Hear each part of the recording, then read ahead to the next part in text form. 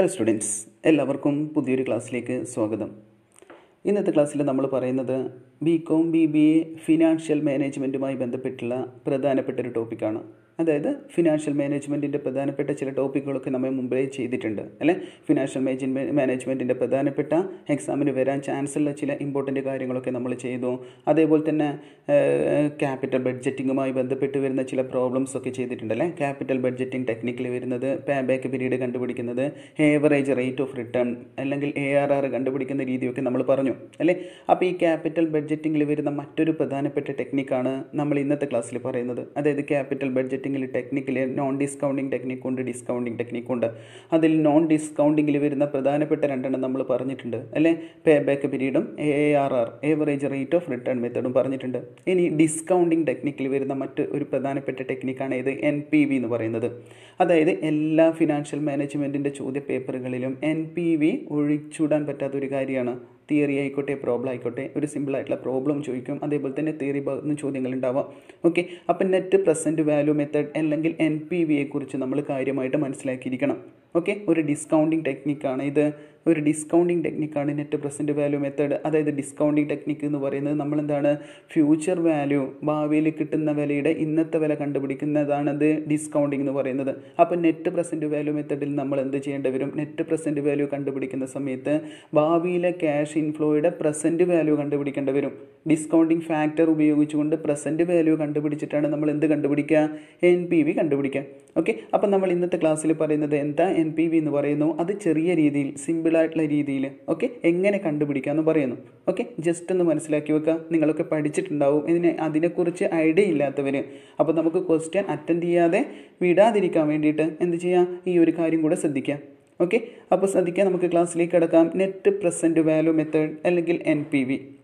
Net present value method അല്ലെങ്കിൽ NPV ശ്രദ്ധിക്കാം. Under this method all future cash inflows, അതായത് benefit, നമുക്ക് കിട്ടുന്ന ബെനിഫിറ്റ് ആൻഡ് ക്യാഷ് ഔട്ട്ഫ്ലോസ്, അതായത് നമ്മൾ ഇൻവെസ്റ്റ് ചെയ്യുന്നത് cost, R converted in to present values by using present value factor. ആദ്യം എന്ത് ചെയ്യുന്നു, നമുക്ക് കിട്ടുന്ന എല്ലാ ബെനിഫിറ്റും, ഭാവിയിൽ കിട്ടുന്ന എല്ലാ ക്യാഷ് ഇൻഫ്ലോസിനെയും ഔട്ട്ഫ്ലോസിനെയും നമ്മൾ എങ്ങോട്ടേക്ക് മാറ്റുന്നു? പ്രസൻറ്റ് വാല്യൂയിലേക്ക് മാറ്റുന്നു. യൂസിങ് പ്രസൻറ്റ് വാല്യൂ ഫാക്ടർ, ഓരോ വർഷത്തെയും ഒരു നിശ്ചിത പ്രസൻറ്റ് വാല്യൂ ഫാക്ടർ ഉപയോഗിച്ചുകൊണ്ട് നമ്മളത് പ്രസൻറ്റ് വാല്യൂയിലേക്ക് മാറ്റുന്നു. Then the present value of cash outflow is deducted from the total present value of cash inflow. പിന്നെ എന്ത് ചെയ്യുന്നു? പ്രസൻറ്റ് വാല്യൂ ഓഫ് ക്യാഷ് ഇൻഫ്ലോയിൽ നിന്ന് present value of cash outflow കുറക്കുന്നു. This is called NPV. അതിനെയാണ് നമ്മൾ എന്ത് പറയുക? NPV എന്ന് പറയുക. അതായത് total present value of cash ഇൻഫ്ലോയിൽ നിന്ന് ക്യാഷ് ഔട്ട്ഫ്ലോ, അതായത് present value of cash outflow കുറച്ചാൽ കിട്ടുന്നതാണ് ഇത് NPV എന്ന് പറയുന്നത്. Okay, The NPV is either positive or negative. NPV എന്ന് പറയുന്നത് ഒന്നുകിൽ പോസിറ്റീവ് ആവാം അല്ലെങ്കിൽ നെഗറ്റീവ് ആവാം. ഓക്കെ, ഒന്നുകൂടെ ശ്രദ്ധിക്കുക. Under this method all future cash inflows, അതായത് ബെനിഫിറ്റ്, ആൻഡ് ക്യാഷ് ഔട്ട്ഫ്ലോസ്, അതായത് കോസ്റ്റ്, അതായത് നമ്മൾ ഇനീഷ്യലായിട്ട് ഇൻവെസ്റ്റ് ചെയ്യുന്ന amount, R converted in to present values. ആദ്യം അതിനെ എങ്ങോട്ടേക്ക് മാറ്റുന്നു? പ്രസൻറ്റ് വാല്യൂയിലേക്ക് മാറ്റുന്നു. By using present value factor, present value factor ഉപയോഗിച്ചുകൊണ്ട് പ്രസൻറ്റ് വാല്യൂയിലേക്ക് മാറ്റുന്നു. Then the present value of cash outflow is deducted from the total present value of cash inflow. പിന്നെ എന്ത് ചെയ്യുന്നു? Present value of cash ഇൻഫ്ലോയിൽ നിന്ന് present value of cash outflow കുറക്കുന്നു. This is called NPV. അതിനെയാണ് നമ്മൾ എന്ത് പറയുക? NPV എന്ന് പറയുക. The NPV is either positive or negative. NPV എന്താവാം? ഒന്നുകിൽ പോസിറ്റീവ് ആവാം അല്ലെങ്കിൽ നെഗറ്റീവ് ആവാം. ഓക്കെ, ഇനി NPV അനുസരിച്ചിട്ട് നമ്മൾ എങ്ങനെയാണ് പ്രൊജക്റ്റ് സെലക്ട് ചെയ്യുക നോക്കുക. NPV അനുസരിച്ചിട്ട് എങ്ങനെയാണ് പ്രൊജക്റ്റ് സെലക്ട് ചെയ്യുക? അതിൻ്റെ ഡിസിഷൻ റൂൾ നോക്കുക. Select the project which has highest positive NPV. നമ്മൾ കയ്യിൽ കിട്ടിയിരിക്കുന്ന പ്രൊജക്റ്റിൽ ഏറ്റവും കൂടുതൽ NPV ഉള്ള പ്രൊജക്റ്റ് ഏതാണോ അത് നമ്മൾ സെലക്ട് ചെയ്യും. If the NPV is negative, reject it. NPV negative ആണെങ്കിൽ അത് പാടെ എന്ത് ചെയ്യും? ഒഴിവാക്കി കളയും. ഓക്കെ, ഇനി നമുക്ക് NPV കണ്ടുപിടിക്കുന്നതിൻ്റെ ഫോമുല നോക്കാം. NPV is calculated by using the formula. നമ്മൾ മുകളിൽ പറഞ്ഞിട്ടുണ്ട്. NPV is equal to present value of cash inflow minus present value of cash outflow. അതായത് പ്രസൻറ്റ് വാല്യൂ ഓഫ് ക്യാഷ് ഇൻഫ്ലോയിൽ നിന്ന് present value of cash outflow കുറച്ചാൽ കിട്ടുന്നതായിരിക്കും ഏത് NPV എന്ന് പറയുന്നത് അല്ലേ. ക്യാഷ് ഇൻഫ്ലോ നമുക്കറിയാം, നമുക്ക് ഭാവിയിൽ കിട്ടുന്ന ബെനിഫിറ്റ് ആണ് ക്യാഷ് ഇൻഫ്ലോ. അതിൻ്റെ പ്രസൻറ്റ് വാല്യൂ എന്ന് പറയുന്നത് എന്താ? ഓരോ വർഷത്തെയും ക്യാഷ് ഇൻഫ്ലോയെ അതിനൊരു നിശ്ചിത ഡിസ്കൗണ്ട് ഫാക്ടർ ഉണ്ട്. ആ ഫാക്ടർ കൊണ്ട് ഗുണിച്ചിട്ട് പ്രസൻറ്റ് വാല്യൂയിലേക്ക് മാറ്റിയാൽ അങ്ങനെ കിട്ടുന്നതായിരിക്കും എന്ത് present value of cash inflow. അതിൽ നിന്ന് ഏത് കുറക്കും?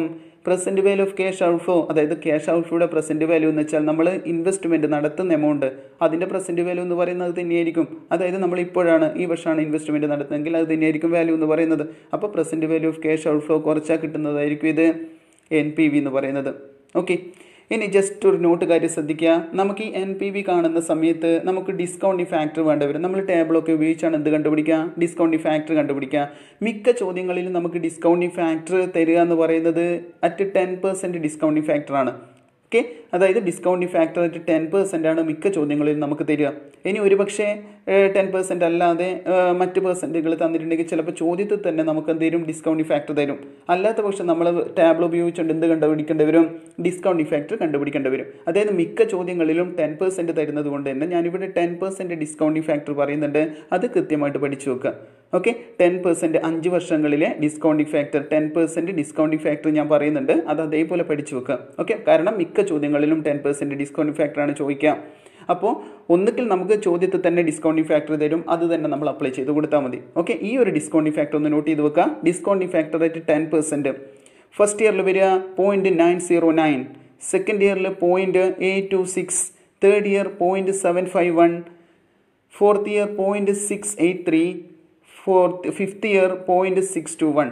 ഓക്കെ, ഇങ്ങനെയാണ് ഡിസ്കൗണ്ടിങ് ഫാക്ടർ ആയിട്ട് 10% 5 വർഷങ്ങളിൽ ഡിസ്കൗണ്ടിങ് ഫാക്ടറാണ് ഞാനിവിടെ തന്നിരിക്കുന്നത്. ഓക്കെ, ഇതേ ചോദ്യത്തെ കാര്യം നമുക്ക് എന്ത് ചെയ്യാം? ക്വസ്റ്റ്യനിൽ തരാം. അപ്പോൾ ക്വസ്റ്റ്യനിൽ തന്നിട്ടുണ്ടെങ്കിൽ അത് അങ്ങനെ തന്നെ എടുത്താൽ മതി, വേറെ ഒന്നും നോക്കണ്ട. ചിലപ്പോൾ ക്വസ്റ്റ്യനിൽ തരുന്ന സമയത്ത് 0.909 തരുന്നതിന് പകരം 0.91 തരാം, അല്ലെങ്കിൽ 0.90 തരാം, 826 തരുന്നതിന് പകരം 83 തരാം. അതുകൊണ്ടൊന്നും ഡൗട്ട് ആവണ്ട. ഓക്കെ, അതൊക്കെ റൗണ്ട് ഓഫ് ചെയ്ത് കാണിക്കുന്നതാണ്. അപ്പോൾ ശ്രദ്ധിക്കുക, ഡിസ്കൗണ്ടിങ് ഫാക്ടർ ആയിട്ട് 10% ഒന്ന് നോട്ട് ചെയ്ത് വെച്ചോളാം. ഓക്കെ ആണേ. ഇനി നമുക്ക് ചെറിയൊരു പ്രോബ്ലം നോക്കാം. NPV ചെയ്യുന്ന അതായത് ബേസായിട്ട് സിമ്പിളായിട്ടുള്ള ഒരു പ്രോബ്ലമാണ്. നിങ്ങൾ ചെയ്ത് പഠിച്ചിട്ടുണ്ടാവും, കുറച്ച് ടഫായിട്ടുള്ള പ്രോബ്ലമൊക്കെ ചെയ്ത് പഠിച്ചിട്ടുണ്ടാവും. എന്നാൽ അതിനെപ്പറ്റി ഐഡിയ ഇല്ലാത്തവരെന്ത് ചെയ്യുക? ജസ്റ്റ് ഇതൊന്ന് ശ്രദ്ധിക്കുക. ക്വസ്റ്റ്യൻ വന്നിട്ടുണ്ടെങ്കിൽ നമുക്ക് എഴുതാൻ പറ്റാത്തവർ ഒഴിവാക്കാൻ പറ്റുന്ന ഒരു സാഹചര്യം വരുന്ന സമയത്ത് അറിയുന്നത് പോലെ എന്ത് ചെയ്യുക? അറ്റൻഡ് ചെയ്യാൻ ശ്രമിക്കുക. ഓക്കെ, ജസ്റ്റ് ഒരു പ്രോബ്ലം ഒന്ന് ശ്രദ്ധിക്കുക, ക്വസ്റ്റ്യൻ ശ്രദ്ധിക്കുക.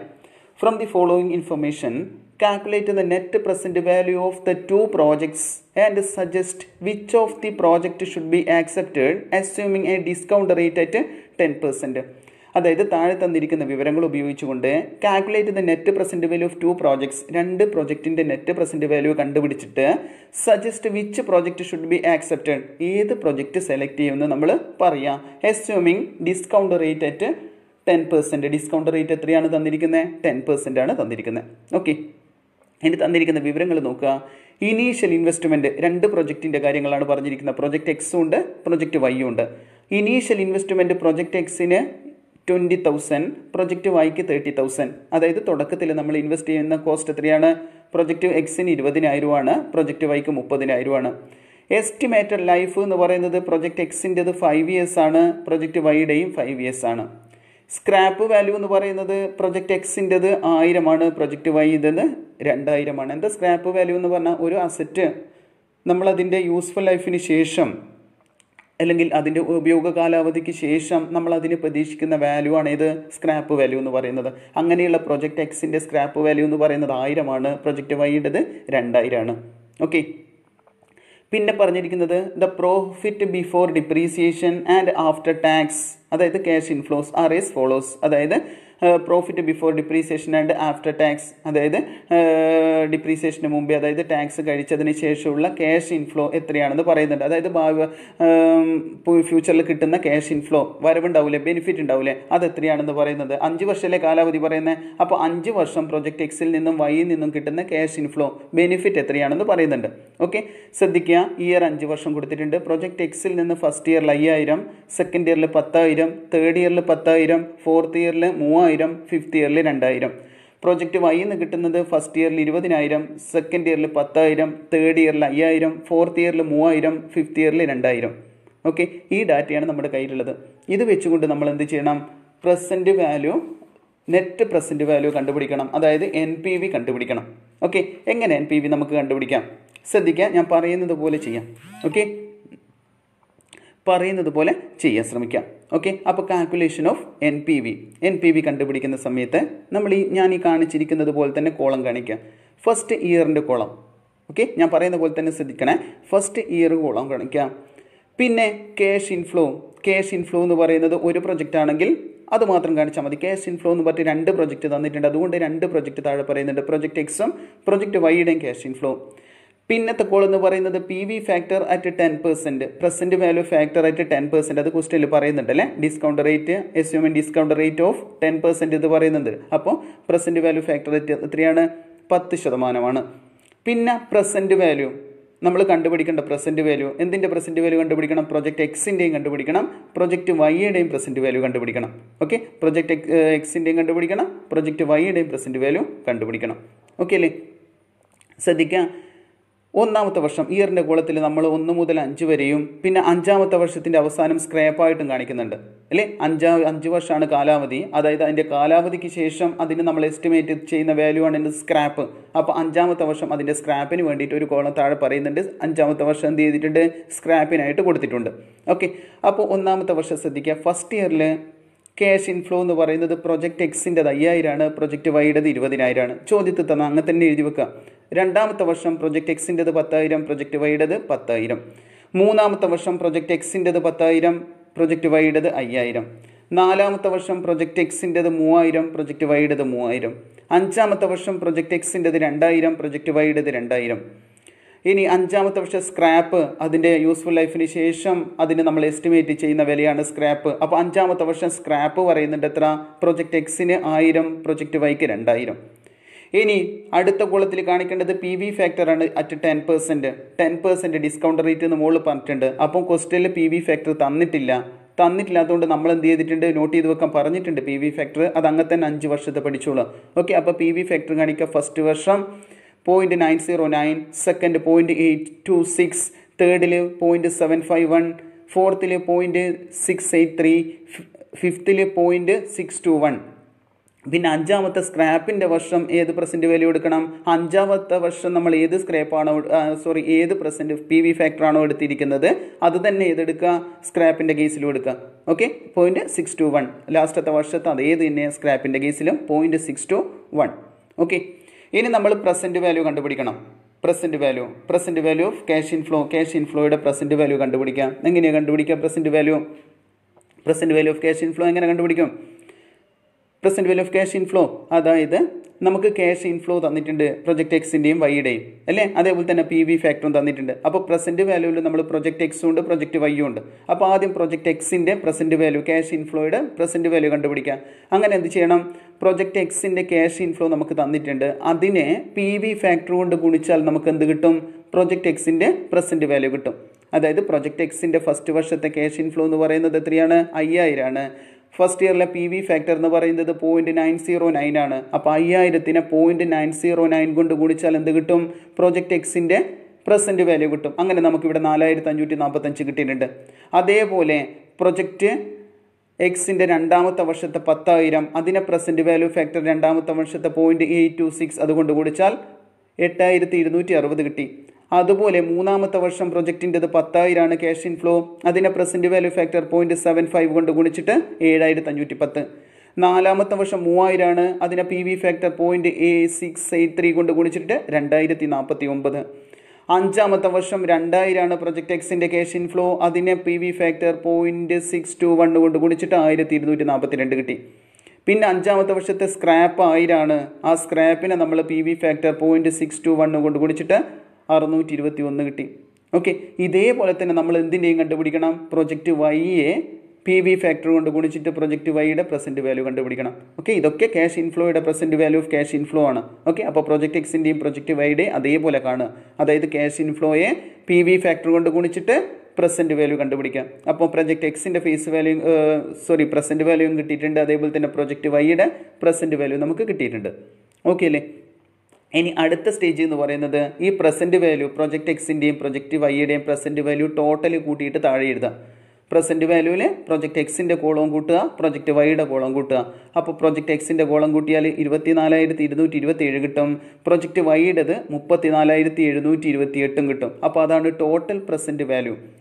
Total present value of cash inflow എന്ന് പറയാം. ക്യാഷ് ഇൻഫ്ലോയുടെ ടോട്ടൽ പ്രസൻറ്റ് വാല്യൂ എന്ന് പറയുന്നത് ഇതാണ്. 24227 34728 ആണ്. ഇനി അതിൽ നിന്ന് ഏത് കുറക്കുക? Less present value of cash outflow. Present value of cash outflow എന്ന് പറയുന്നത് നമുക്ക് തന്നിരിക്കുന്ന ഇനീഷ്യൽ ഇൻവെസ്റ്റ്മെൻ്റ് ആണ്. അതായത് ഇന്നലെ നമ്മൾ ഇൻവെസ്റ്റ് ചെയ്യുന്നത്, അപ്പോൾ അതിൻ്റെ ഇന്നത്തെ വില തന്നെയാണത്. അതിനെ നമ്മൾ പ്രസൻറ്റ് വാല്യൂ ഫാക്ടർ കൊണ്ട് ഗുണിക്കേണ്ട കാര്യമൊന്നുമില്ല. ഓക്കെ, അപ്പോൾ present value of cash inflow എന്ന് പറയുന്നത് നമുക്ക് ചോദ്യത്തിൽ തന്നിരിക്കുന്ന ഇനീഷ്യൽ ഇൻവെസ്റ്റ്മെൻ്റ് ആണ്. ഇനീഷ്യൽ ഇൻവെസ്റ്റ്മെൻറ്റ് എത്രയാണ്? പ്രൊജക്റ്റ് എക്സിൻ്റെ 20,000 ആണ്, പ്രൊജക്റ്റ് വൈയുടേത് 30,000 ആണ്. അതായത് ഔട്ട്ഫ്ലോ എന്ന് പറയുന്നത് എന്താ? നമ്മൾ തുടക്കത്തിൽ ഇൻവെസ്റ്റ് ചെയ്യുന്ന എമൗണ്ട്, അതിൻ്റെ പ്രസൻറ്റ് വാല്യൂ എന്ന് പറയുന്നത് ഇന്നത്തെ വില തന്നെയാണത്. ഭാവിയിലല്ലല്ലോ നമ്മൾ ഇൻവെസ്റ്റ് ചെയ്യുന്നത്, ഇന്ന് തന്നെയാണ് ഇൻവെസ്റ്റ് ചെയ്യുന്നത്. അപ്പോൾ അതിൻ്റെ present value of cash inflow എന്ന് പറയുന്നത് എത്രയാണ്? 20,000, 30,000. അതെന്ത് ചെയ്യുക? കുറച്ച് കാണിക്കുക. Less present value of cash outflow 20,000 കുറക്കുക, പ്രൊജക്റ്റ് വൈന്ന് 30,000 കുറക്കുക. അപ്പോൾ നമുക്ക് എത്ര ഡിഫറൻസ് കിട്ടും?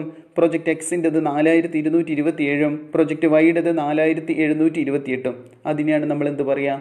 NPV എന്ന് പറയുക. അതായത് NPV എന്ന് പറയുന്നത് total present value of cash inflow. Cash ഇൻഫ്ലോയുടെ present value total നമുക്ക് കിട്ടി 24,227, 34,728. അതാണ് total present value of cash inflow. അവിടെ വേണമെങ്കിൽ ടോട്ടൽ പ്രസൻറ്റ് വാല്യൂ എന്നല്ലാതെ total present value of cash inflow എന്ന് എഴുതിക്കും. ഓക്കെ, എന്നിട്ട് അതിൽ നിന്ന് ഏത് കുറക്കുക? Present value of cash outflow കുറക്കുക. 20,000 രണ്ട് പ്രൊജക്റ്റ് വൈന്ന് 30,000 കുറച്ചാൽ 4,227, 4,728 കിട്ടും. അതാണ് NPV എന്ന് പറയുന്നത്. ഓക്കെ, ഇനി നമ്മളോട് പറഞ്ഞിട്ടുണ്ട് NPVയുടെ അടിസ്ഥാനത്തിൽ നമ്മൾ ഏത് പ്രൊജക്റ്റ് സെലക്ട് ചെയ്യുമെന്ന് എഴുതി കൊടുക്കണം താഴെ. അതായത് നമ്മുടെ ഡിസിഷനായിട്ട് അല്ലെങ്കിൽ കമൻ്റായിട്ട് താഴെ എഴുതി കൊടുക്കണം. നമ്മൾ പറഞ്ഞിട്ടുണ്ട് NPVയുടെ ഡിസിഷൻ റൂൾ എന്ന് പറയുന്നത് ഏറ്റവും കൂടുതൽ NPV ഉള്ള പ്രൊജക്റ്റ് ഏതാണോ അത് സെലക്ട് ചെയ്യും. ഓക്കെ, അപ്പോൾ ഇവിടെ ഏതാണ് NPV കൂടുതൽ? പ്രൊജക്റ്റ് വൈയുടേതാണ് 4,728, പ്രൊജക്റ്റ് എക്സിൻ്റെത് 4,227 ഉള്ളൂ. അപ്പോൾ നമ്മൾ താഴെ ഡിസിഷനായിട്ട് അല്ലെങ്കിൽ കമൻ്റായിട്ട് താഴെ എന്ത് എഴുതി കൊടുക്കണം? According to the NPV method the project Y will be selected. Project Y ആണ് നമ്മൾ സെലക്ട് ചെയ്യുക. ബിക്കോസ് എന്തുകൊണ്ടാണ്? The NPV of the project Y is more than the NPV of project X. അതായത് NPV പ്രൊജക്റ്റ് വൈയുടെ NPV എന്ന് പറയുന്നത് എന്തിനേക്കാൾ കൂടുതലാണ്? Project എക്സിൻ്റെ NPVയേക്കാൾ കൂടുതലാണ്. ഓക്കെ അല്ലേ? അപ്പോൾ ഇതൊന്ന് മനസ്സിലാക്കിയിട്ട് ചെയ്ത് നോക്കുക. വെറുതെ കണ്ടിരുന്നാൽ പോരെ, ശരിക്കും പേപ്പർ എടുത്തുകൊണ്ട് ചെയ്ത് നോക്കിയിട്ട് വർക്കൗട്ട് ചെയ്തിട്ട് പഠിക്കാം. ഓക്കെ, ഒന്നുകൂടെ ചെയ്ത് നോക്കുക, ക്വസ്റ്റ്യൻ നോക്കിയിട്ട് ഒന്നുകൂടെ ചെയ്ത് നോക്കുക. ഓക്കെ, 1-2 തവണ ചെയ്തിട്ട് ശീലിക്കാം. അതായത് ഇതേപോലെ ക്വസ്റ്റ്യൻ വന്നിട്ടുണ്ടെങ്കിൽ നമുക്ക് എന്ത് ചെയ്യാൻ പറ്റും? നല്ല മാർക്ക് വാങ്ങാൻ പറ്റും. ഓക്കെ, അപ്പോൾ NPVയുടെ ക്വസ്റ്റ്യൻ ബേസിക് ഐഡിയ ഇതാണ്. അപ്പോൾ അറിയുന്നവരൊക്കെ അതേ രീതിയിൽ തന്നെ പഠിക്കുക. ഇനി ഇതിനെപ്പറ്റി ഐഡിയ ഇല്ലാത്തവർ എന്ത് ചെയ്യുക? ഇത് കണ്ടിട്ടൊന്ന് ചെയ്ത് നോക്കുക. ഓക്കെ, ക്വസ്റ്റ്യൻ വന്നിട്ടുണ്ടെങ്കിൽ നിങ്ങൾക്ക് തീർച്ചയായിട്ടും ഇത് പഠിച്ച് വെച്ചാൽ എന്ത് ചെയ്യാൻ പറ്റും? അറ്റൻഡ് ചെയ്യാൻ പറ്റും. ഓക്കെ, അപ്പോൾ മനസ്സിലാക്കിയിട്ട് ചെയ്യാം. NPV എന്താണെന്ന് മനസ്സിലാക്കുക. അതേപോലെ തന്നെ NPVയുടെ പ്രോബ്ലവും കാര്യങ്ങളും ചെയ്യുന്നതും മനസ്സിലാക്കുക. ഓക്കെ, 10%, അതായത് 10% ഡിസ്കൗണ്ട് ഇമ്പാക്റ്റ് അല്ലെങ്കിൽ PV ഫാക്ടറും പഠിച്ചു വെക്കുക നല്ലോണം. ഓക്കെ അല്ലേ? അപ്പോൾ നന്നായിട്ട് പഠിക്കുക, നന്നായിട്ട് എക്സാം എഴുതുക. ഓക്കെ, മറ്റൊരു ക്ലാസ്സുമായിട്ട് നമുക്ക് വീണ്ടും കാണാം. അതുവരേക്കും ബൈ.